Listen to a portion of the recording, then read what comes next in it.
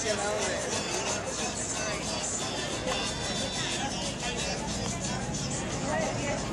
the reason we're here in Yakima participating in the Fiesta de Salud is the fact that one of our company's missions is to reduce the adverse effects of vascular disease. One way that we do that is through the diagnostic tests that we provide in the hospitals and diagnostic centers, but also through increasing awareness and providing education to the public.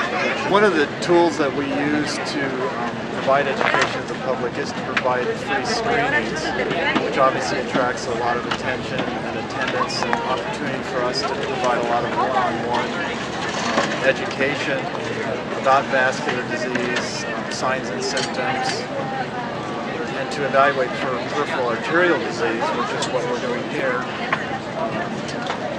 by measuring what's called the resting ankle brachial index. And when abnormal, it's an indirect way of assessing for coronary and carotid artery disease.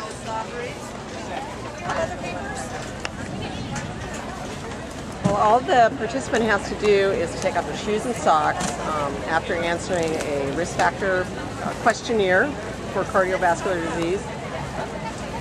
Blood pressure cuffs are put on both ankles and on an arm, and take a blood pressure by a stethoscope that uses ultrasound to hear the blood flow. Compare the ankle pressures to the arm pressure, and do an index. Do a mathematical calculation, and that's what's called the ankle brachial index. And brachial refers to the arm where the brachial artery is. The technologists put a little gel down on the arm and at the ankle and pump up the cuff, and you can listen to the blood flow. The ankle pressures need to be the same or higher than the arm. If the ankle pressures are lower, it may indicate a blockage in the arteries in the legs. So if that's true, we recommend that the patient goes on and has further diagnostic testing and at least see the doctor to discuss the results.